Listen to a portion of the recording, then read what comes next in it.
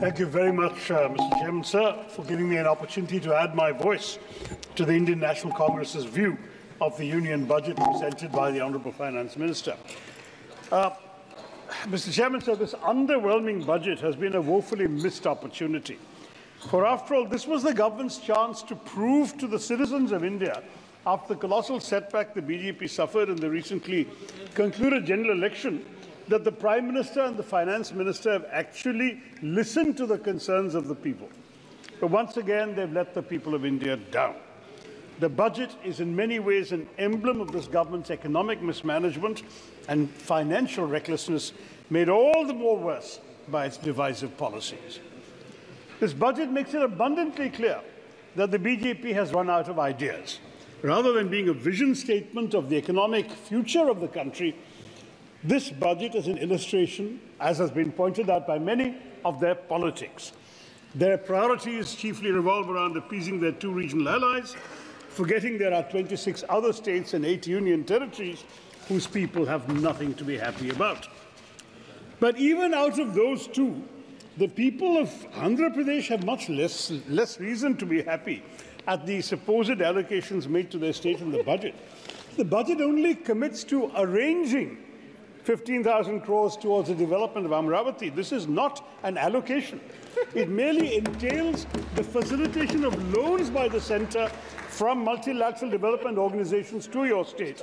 Instead of amounting to a form of financial support from the centre, this commitment will only add to Andhra's existing debt burden. The other promises made, of course, are the very ones broken in the NDA's first term. One only hopes that another no-confidence motion will not again have to follow. Now, 4 other states have received the government support for natural calamities, all NDA rule states, Bihar, Assam, Sikkim and Uttarakhand. On the other hand, India alliance states find themselves cast out and ignored. Indeed, Karnataka, Tamil Nadu, as well as my home state of Kerala, have time and again sought funds for natural calamities, from cyclones to rapid coastal erosion, and they've got none. Bihar received 26,000 crores for its highways, but Karnataka had sought and got nothing for the critical road infrastructure projects in Bangalore. For the government of India, it seems some states are more equal than others. Now, this inclination to bias is not limited to state allocations either. If one looks at the specific concessions on basic customs duty given to 3 cancer drugs, it turns out they're all made by the same pharmaceutical company. Why were various other costly life-saving drugs being imported into the country overlooked for this exemption? On that subject, Mr. Chair, I find it worrying that the government has completely disregarded the augmentation of existing healthcare infrastructure. In my own state of Kerala, many were hoping to hear a mention of the long-proposed aims in Kerala. Alas, even with the presence of 2 ministers of state from Kerala, the government has continued to disappoint us. Bias, Mr. Chairman, takes many forms. This budget fails to consider that in our country today, private investment is sputtering, consumption growth is slow, real rural wages are plummeting, overall wages are in decline, and demand for investment credit has collapsed.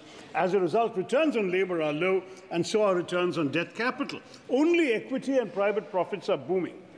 The situation is perverse, sir. Luxury watches, premium cars and business-class travel are reporting huge increases in sales and net profits. But the purchases of ordinary people have plunged. Baniyan genji खरीदने के लिए लोगों के पास पैसे नहीं हैं. But SUV sales are rising, and small car and two-wheeler sales are tanking. It is starkly clear why inequality in India today is said to be worse than during the British Raj. Even when all the flaws that beset a developing country, ill health, poor education, abysmal housing, poor sanitation, malnutrition, infant mortality, all linger in India, a multi-billionaire can preside over an obscenely extravagant wedding, reportedly spending 5,000 crores, while in the sprawling slums of the same city, most Indians struggle to survive on less than 200 rupees a day. This government does not frame its policies with those 200 rupees a day people in mind. Instead, it gives tax breaks to favoured capitalists and corporates in the name of boosting private investment. But in fact, this government's corporate tax cuts have meant a revenue loss over the last 5 years of an astronomical 8.7 lakh crore rupees foregone by the government. Who has this benefited, Mr. Chairman? Can you tell us where the jobs are, Madam Finance Minister? Where is the capital investment? While no one, Mr. Speaker, expected any better from this government, it's extraordinary that in India, individuals pay more direct tax than corporates. Budgeted figures of higher direct taxes from individuals and lower from corporates will surprise voters and should shame the government. Perhaps they are ashamed since they've stopped even releasing detailed GST revenue collection data, allegedly because their GST collections are so high that they dare not reveal the extent to which the Aam Aadmi is subsidizing this government through regular purchases that they pay GST on, while the government subsidizes a favoured few. But once again, concealing data is a specialty of this government. Remember the PM Cares Fund.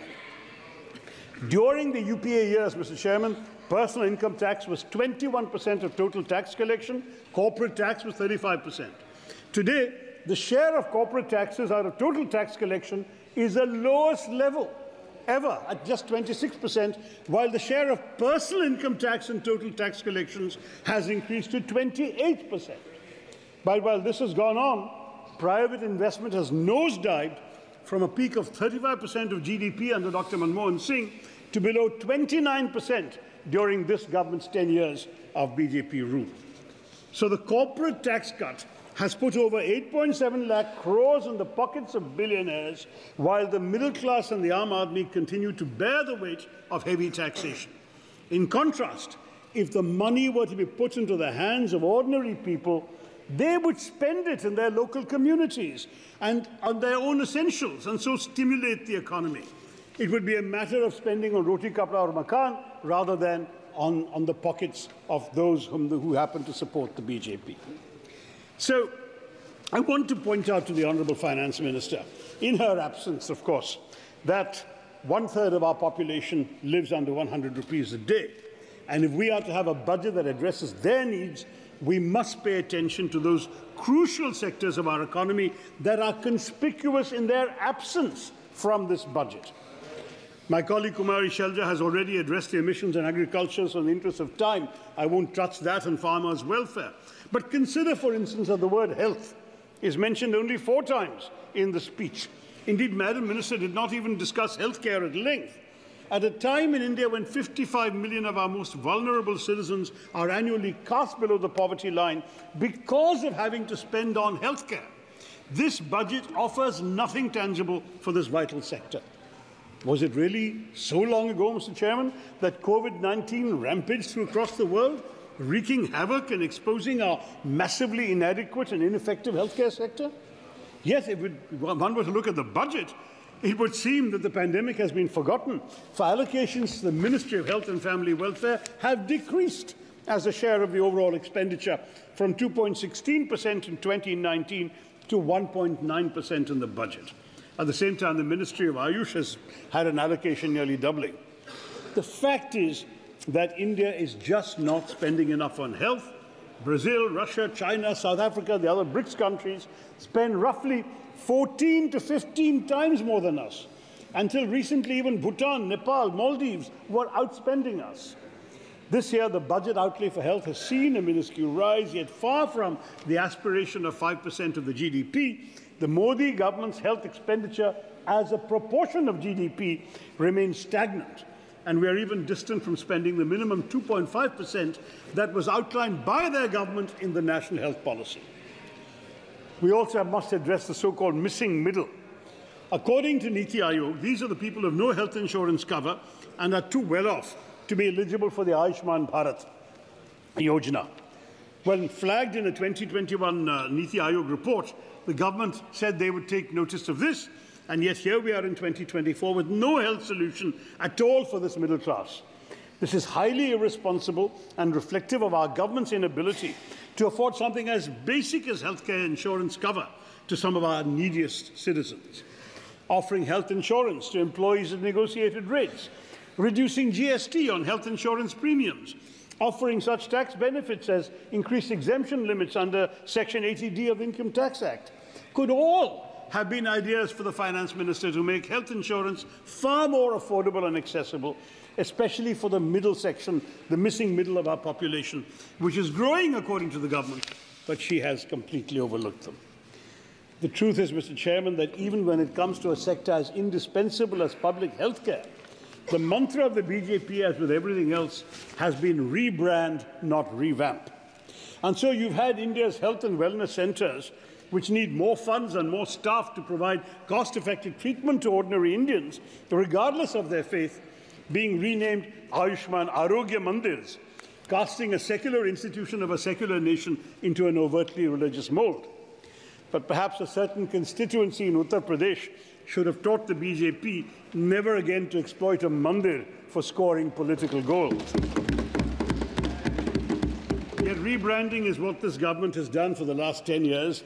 We've been calling it a name-changing government, not a game-changing government, as you know.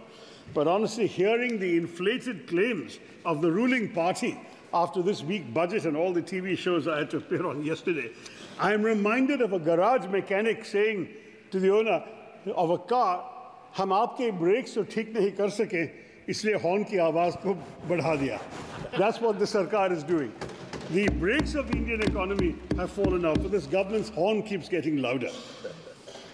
Let's look at the targets announced for Make in India in its 10 years of existence and underachievement. This government thinks honestly that rhetoric is a substitute for action. But if I may move to another sector of the economy which the budget barely pays any attention to, that's education, immensely critical to employment generation. For all the BJP's talk of upskilling youth and equipping them with the tools they need to procure jobs in today's intensely competitive job market, there was no mention in the budget speech of primary or higher education. We have a staggering 3.5 million youngsters, 35 lakhs, dropped out of school in the last academic year for which there are records. And this is not just an indication of economic failure by the government, kids having to join the informal workforce to support their families, but it's the future of India stepping away from the path of knowledge, Mr. Chairman. It's deeply unfortunate, and while leaving school may not be in these students' hands, getting them back to school is certainly in the government's hands. So it's a shame that access to quality and compulsory education has been wholly overlooked in this budget. Education has been allocated a miserly 1.2 lakh crore rupees, which is a 7% decrease from the revised estimated allocation of 23-24. More alarming is the fact that the allocation for the Department of School Education and Literacy as a share of the total budget outlay reduced from 3.16% in 2013-14, the last year that we were in government, when the UPA was there, to just 1.53% in 24-25. And the combined allocations for both the departments have declined from 4.7% as a share of the total budget expenditure in our last year to 2.53% in your so far last year. Now, as a share of GDP, it's even worse. It's a horrifically low 0.36%. The government's own new education policy of 2020 recommends that the education budget should be 6% of GDP. Now, Mr. Chairman, if this Modi government cannot even meet the goals that they set for themselves, then what can we expect of them, Mr. Chairman? In continuance of their onslaught in education, by the way, the budget has slashed the funding for the UGC by 60%. Sir, my party has allocated 20 minutes to me, sir. So I have another 6 or 7 to go. You are having 15 members. No, sir, I've been told 20, and I've prepared accordingly, please. But they've slashed the UGC budget by 60%, and fears do abound now that this will reduce the UGC to purely a regulatory agency, encourage universities to start more self-financing courses, creating an additional financial burden on students, and will also make more universities dependent on loans from the Higher Education Financing Agency, a complete transformation in our education environment. On top of that, in 2019, the government introduced a 4% education and health cess, which is not a sustainable source of revenue for the government, but this cess has financed 70% of total educational expenditure after 2015. So that is another source of worry. So there's little to cheer on health and education. But should we welcome the government's belated recognition of the worst ever employment crisis in our country in history by their borrowing the Congress Party's proposed apprenticeship scheme and renaming it? No. First, because the exaggerated claims of the government that it added 125 million jobs in its 10 years, including 47 million last year, are completely fake. They include unpaid labor, and even 1 hour's work a week has been counted as a job. Second, because they've diluted our scheme. We had proposed an apprenticeship, which would lead to jobs. They've reduced that to an internship, which is only assistance. They've only restricted to 500 top companies. We had it open-ended. We offered 1 lakh per person. They're offering only 5,000 rupees a month. And on top of that, they're saying 10% from CSR funds. CSR funds are meant for social welfare benefits and not for the companies to spend on themselves. So I have to say, on top of that, you have the fine print in the annexure that says that the participation in these companies is voluntary. I don't know how they're going to define the 500 top companies, and how would these companies voluntarily shoulder the government's burden of creating an economy where there are enough jobs. The precedents are not encouraging. Can the government tell us what became of their 10 years of skill development efforts? How many of those trained have been placed in real jobs? What about the schemes for women? Why is female labour force participation at a record low today of 28%? मगर चलिए सभापति जी, बहुमत हारने के बाद BJP तो हमारे सुझाव मानने लगी, ये तो अच्छी बात है अगर इससे भारत की भलाई हो जाएगी. But it's amusing to me that the BJP had to lose its majority in Parliament before they became receptive to effective suggestions from the opposition. Let me immodestly point out that it was I who, in the Lok Sabha on 10th of March 2016, asked the late Finance Minister Shri Arun Jaitley to reduce or remove angel tax in order to strengthen the startup ecosystem. And I'm glad to see that 8 years later, a finance minister has heeded my words and abolished it. So, chalo der aaye, durust aaye. But I have to say that the finance minister's rosy claims on FDI are belied by facts. FDI as a ratio of GDP has in fact collapsed from an average 2% of GDP to 0.5% of GDP last year, the lowest in a decade. One big reason for stunted private investment is the heightened risk perception of the Indian economy. Foreign companies actually pulling money out of our country. Some $44.4 billion have been pulled out in 23-24. And actual FDI, that is investments minus what they take out, has fallen to 26 billion, which is a 37% drop, according to RBI data, and the lowest number since 2006-07, when the UPA was in power. Similarly, the government's disservice of removing indexation benefits under the long-term capital gains tax is unforgivable, because countless members of the middle class worked tirelessly for years to be able to afford a house or make an investment in real estate to secure a pakka house for their families, and it's no longer a viable investment because you no longer can index the appreciation of that value to inflation, and you will pay a much larger sum as a result. In this example, a couple of minutes more, sir. In this example, we are looking at the government taking more taxes out of the pockets of the middle class, out of people who might even end up losing money in the course of buying and selling a property, which may be the only one that they can afford. So the real worry with all of this is that you're going to see a strong resurgence of cash transactions in purchases of property. It'll bring the real estate economy back into the deadly pool of black money. So much for na khaunga, na khane dunga. I must say, sir, the government keeps boasting of capex and infrastructure, but the fact is that, and it even says it will create jobs in the tourism sector because of this. But the truth is, how can you create jobs or strengthen tourism when your refusal to reduce GST in hotels has made India amongst the costliest destinations? You exhausted 20 minutes already, please. Or indeed boost tourism when everything in the infrastructure we're seeing is collapsing. Terminal 1 in Delhi, the roof has collapsed. Rajkot and Jabalpur, the canopies have collapsed. 5 bridges have fallen in Bihar last month. And Mumbai's Trans-Harbour Link, which was inaugurated by the PM in January of this year, has developed cracks. So what the finance minister ought to do is allocate resources to fix our infrastructure rather than boasting about the tourists it will attract. I'm going to wrap up, sir, with just one sad comment further before I conclude, which is the accidents and the failure of the government to implement its own kavach that it's been talking about. We've had grisly and ghastly railway accidents, but the kavach system has only utilized less than half of the money allotted to it in the last budget, and only 1% of the total amount of railway lines that are supposed to have been equipped with kavach have been equipped. So this is pretty shameful, and the budget has glossed over it. Nor did the finance minister mention Manrega, which has been mentioned by others, so I can just say in one sentence that demand keeps going up, but the Modi government keeps reducing its allocations to this. And it's the allocation they've requested now is far short of the amounts requested and required to meet the demands. On top of that, they've deleted job cards. 267% of more job cards have been deleted this year, and the new Aadhaar-based payment system has left 8 million active workers ineligible for payment. This is supposed to be something to help the rural poor. It's actually hurting them, sir. Let me conclude by saying that this budget is a do-nothing, claim-to-do-everything exercise.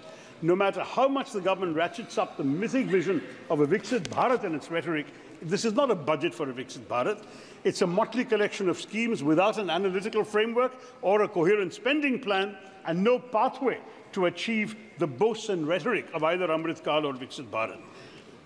The government is selling us a penthouse in a building whose foundations are shaky, whose canopy has collapsed, whose lift shaft is yet to be installed, and whose workers are starving. The budget lacks originality, ambition, strategy. We get no answers to the employment puzzle. We get no solutions to education and health, and we don't engage with any of the crises of investment I've outlined today. The budget that India needs and India deserves is much more than a statement of solidarity with the ruling party's political allies. Thank you, Mr. Chairman. Thank you. Mr. Mehatab, Honourable Member Mehatab.